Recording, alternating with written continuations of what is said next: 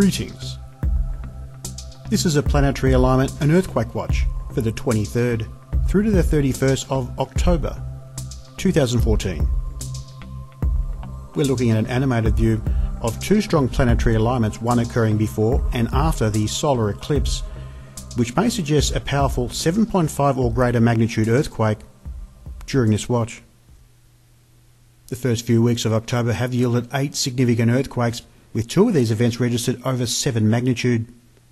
A 7.1 earthquake in the southern East Pacific Rise on October 9, and also a 7.3 earthquake near the coast of Nicaragua on October 14 imply a very significantly busy month already, seismically speaking, and I'm expecting this to continue, especially during the last week of the month or immediately after the solar eclipse, where there may be 1 or more earthquakes registered over 7.5 magnitude. Now, I'm concerned that there may be a tsunami associated, as I'm expecting an ocean-based earthquake, a high possibility during this watch. A spectacular coronal mass ejection has been released from the Sun earlier today, and this immediately followed 2 M-class solar flares. Now, the coronal mass ejection released from the Sun aimed directly towards Mars and the galactic centre.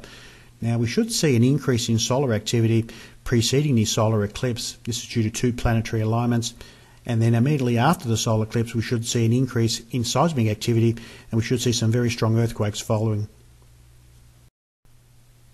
We're now looking at the latest coronal hole information on the solar corona, where we see 4 coronal hole formations of note. Now, we're going to be looking ahead during this watch period, and there are 2 strong coronal hole formations, one in the northern hemisphere, arrowed, and also a coronal hole formation yet to rotate on the Earth-facing side of the disk, and that should rotate in around 1 to 2 days.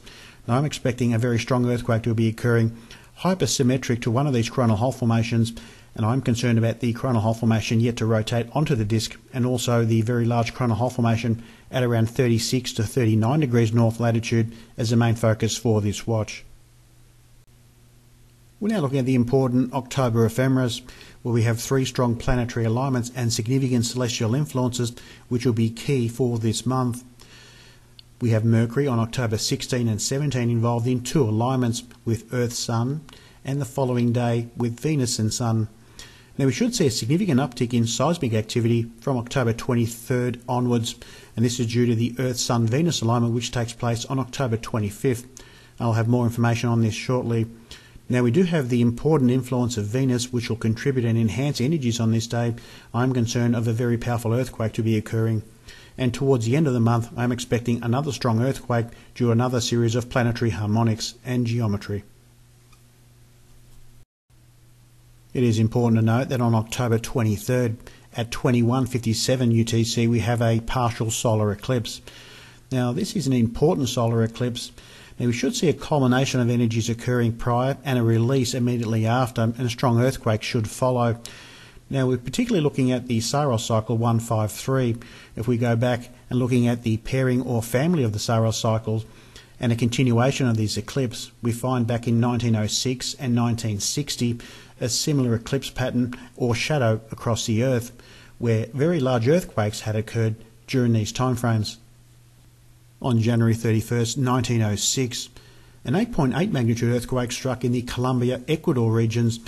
This was a powerful earthquake that had an associated tsunami that caused at least 500 casualties just off the coast of Colombia.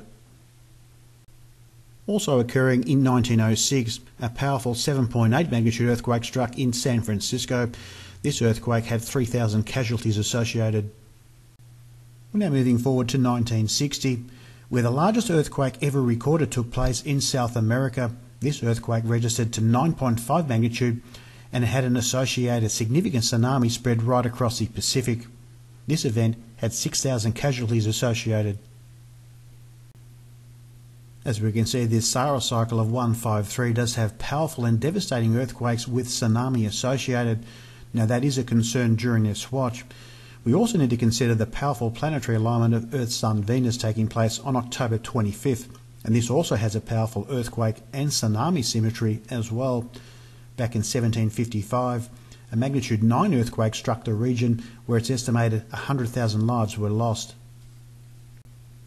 The important alignment on October 25th takes place at 7:31 UTC. the exact moon overhead or longitudinal position has a very strong Asian and Indian Ocean profile. And now looking at the lunar influence, specifically targeting the lunar declination taking place on October 28.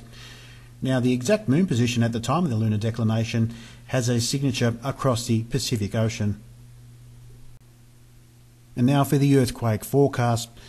Now it is worth noting that I do have a new earthquake forecasting model and also a research assistant where Kimberly and myself have come up with 3 locations of interest during this watch period, with a key emphasis being the Caribbean Plate and the number 1 area of concern, with areas of focus being the Puerto Rico and also the Dominican Republic regions.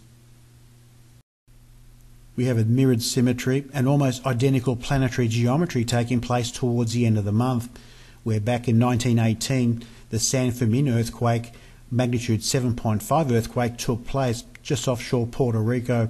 This earthquake produced a devastating tsunami where 116 lives were lost. Now not only do we have a mirrored symmetry of Venus, Sun, Earth to consider, but also the near alignment of Mars, Sun and Jupiter, almost identical. If this earthquake is a landlocked event, we have significant data suggesting that the regions of Pakistan and India could be most at risk for a very powerful earthquake, and surrounding regions of Bhutan or Nepal could be at risk as well. And the final area of concern will be the Philippines region, as we have significant planetary geometry here as well, especially towards the end of the month, October 28 through October 30, with key areas of focus being the Negros Cebu region, adjacent in Bohol, and also further north the Luzon, Philippines region. Now there is important geometry taking place as mentioned, and we do see that the symmetry involves Venus and Mars at 90 degrees or square, with symmetry with Mercury. Comet Siding Spring will make its near approach to Mars on October 19, so we should see some solar influences based on this motion and movement of the comet itself through the Mars-Sun translation. So we should see the onset of emerging flux or the rapid development of 2 active regions on the solar corona in and around the same time frame, October 18 through to October 21st.